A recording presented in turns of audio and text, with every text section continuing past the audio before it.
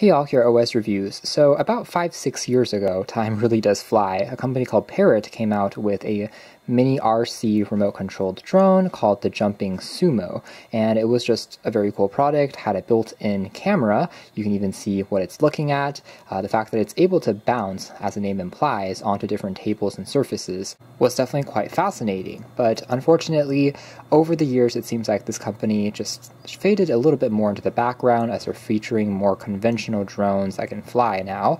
But even back in the day, I would say part of the spotlight of this Jumping Sumo was taken away by their other product that came out alongside it called the Rolling Spider, and that one was a drone that could actually fly but also had these wheels on the sides which allowed it to also climb, so to speak, up ceilings and even walls, and just made it look really cool compared to this Jumping Sumo that was a bit more of a slightly got less hype and attention at the time.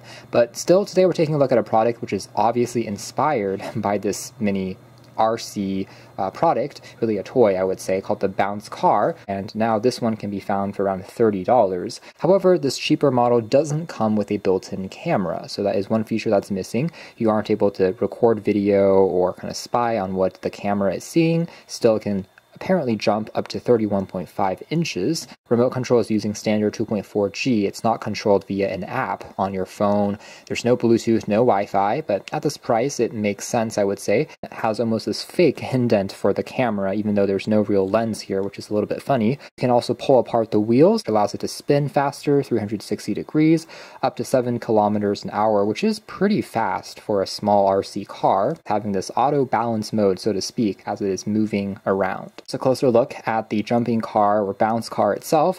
The wheels here are actually made of a foam material, so it's not really rubber. That's also an area which feels maybe a little bit cheap, but as long as you're using it in relatively indoors, not too wet conditions, it should still be okay. And again, overall the body here is made of a polycarbonate plastic, LED lights and accents, and how it's able to bounce using this little prong that springs outwards, and when it hits off of the surface it will try and push itself upwards. So it works best on a relatively hard surface. Then we have a charging port there located on the very top. The wheels here can be pushed outwards. It's just a relatively thin piece of plastic, but if you do that, it's going to be able to again swirl and move in a slightly different direction, has a bit larger of center of gravity. Simple power key located on the very top. Now other accessories that you get here include the charging adapter, uses USB, and then has a barrel plug that's pretty slim, plugs into the car, and it takes around 20 minutes or so to fully charge, so not the fastest, but works.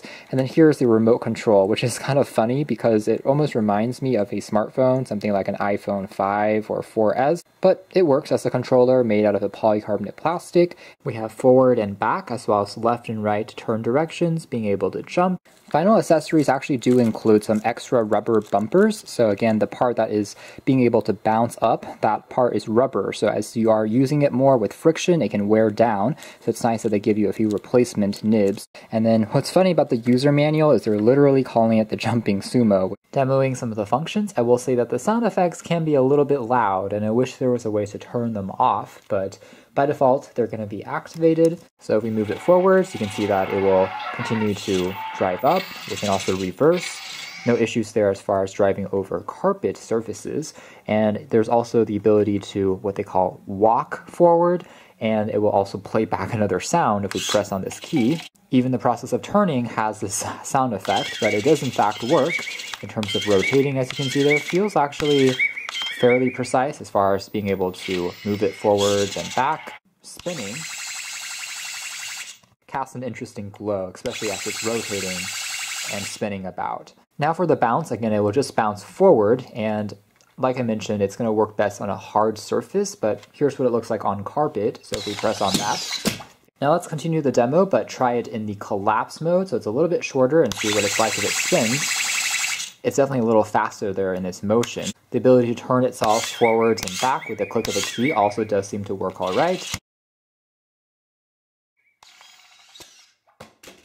So a couple of remarks being that it does indeed jump higher on a flat surface, but it still is a little hard to control exactly where it's jumping, or it doesn't necessarily leap forward, but rather jumps vertically up. So that is one thing to keep in mind in terms of some of the ads, seeing it jump directly, super precisely into a surface in front of it. It's not necessarily the case unless you really play around with it and takes a bit more of training. And it does turn off after a few minutes of inactivity and has a gravity sensor or accelerometer. So if you are picking it up, it will flash and the motions won't work. It only will activate when you put it onto a flat surface. So there's a sensor in here. So that's more or less it as far as our quick hands-on look at the bounce car or jumping car. Really the way that it works is exactly the same as in terms of the mechanics as the original jumping Sumo from Parrot.